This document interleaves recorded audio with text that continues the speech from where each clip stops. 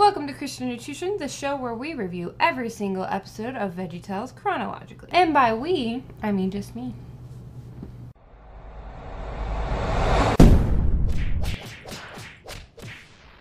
Who are you? Your wife? Oh, that explains a lot. Today we are reviewing the second VeggieTales movie, The Pirates Who Don't Do Anything. And apparently I've been hijacked. The show has now become some sort of CN Movies Christian Nutrition hybrid episode. I just thought it'd be fun. Yeah, well, you're a witch. I'm not a witch, I'm your wife. Okay, that's what they try to tell me. This movie was released in January of 2008 and is basically based on the 90s silly song. It's like one of the best songs.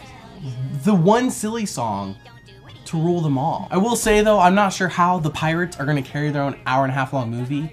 Sure, they were a good part of Jonah, but they're not gonna. There's no way. They're like the best part. There's no way they can carry their own movie for an hour and a half. It'll be really good, trust me.